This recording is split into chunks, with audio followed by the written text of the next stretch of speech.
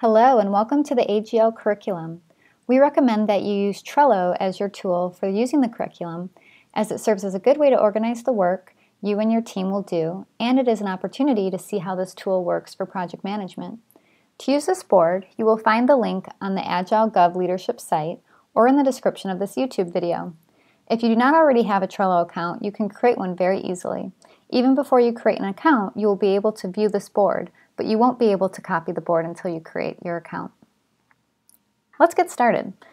You'll click on the link and arrive at the curriculum board. You'll see that the first list is called Instructions, and you'll find a step-by-step guide on how to use this board. First, we'll copy the board so that you can customize it for your team. Go to the Show menu link on the right of the screen, click on More, and then click on Copy Board. You're going to title this board, and you're going to decide, do you want to keep the board public or do you want it to be team visible? You'll keep the cards and you'll click Create. Next, you'll add your team members to the board. If they don't have Trello accounts yet, you can just type in their email and they will get an invite.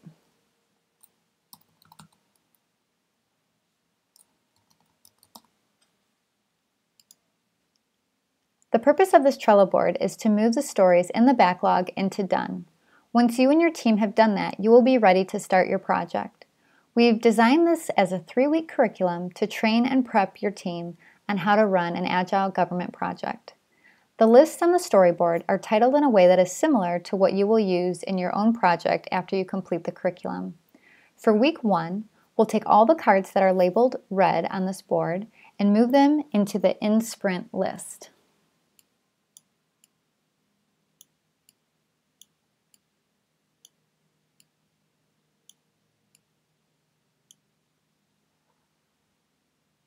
When these cards are being worked on, they will be moved to In Dev. When you finish the card, you'll move it into In QA, and once the team agrees that the work on that card is really done, you'll move it into Done. Now we have to decide how we want our team to use this board. The idea is that each card in the prioritized backlog list is a task, or several tasks are within one card. Now we have to decide how we want our team to use this board. The idea is that each card in the prioritized backlog list is a task, or several tasks are within one board. We need to decide if we duplicate each card per person or if we use checklists within the cards so that each person can check off their name once they have completed the card. I'm going to suggest that we use a checklist, but I wanted to mention the duplicating of cards in case that appeals to you. Instructions for that are on the instructions card. To create a checklist, you'll open the card and click on Checklist.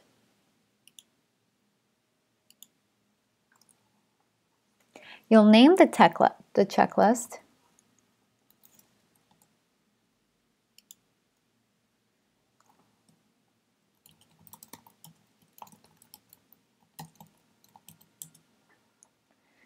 and you'll create a list for each team member. Once everyone has read this card, completed each task, and passed the test designated on it, they will check off their name. Anyone on the team can move the card to QA once they see all the names are checked off.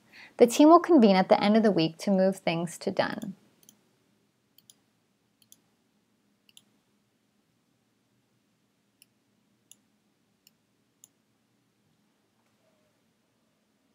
You can also add comments to the card and assign the cards to your teammates. Use the @ character, which will in turn send a notification to the person that you are chatting.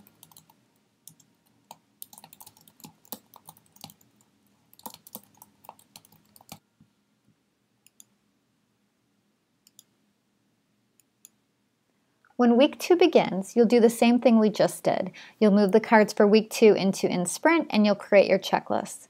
There are also 2 other lists at the end of this board that may come in handy. The first is titled Reference Resources Questions. This can be used for your team to add cards with things that come up during the week. They can add each other to the cards if they think someone on the team can respond, or they can just create the card and leave it to be discussed at the end of the week. The second list is Rose, Bud, Thorn, which is a way of framing a retrospective. This list should be used by the team to create cards that capture what is working, what isn't working, and ideas to try as the weeks go on. At the end of each week, this list should be reviewed and discussed as a team. We hope this board works for you, and if at any time you choose to use a different tool to manage the curriculum, you'll find everything you need on the AGL website, which includes the curriculum by week or a PDF that can be downloaded. We plan to iterate on this curriculum and would welcome your feedback. Please email us at agilegovleaders@gmail.com. Thank you and best wishes for a successful training.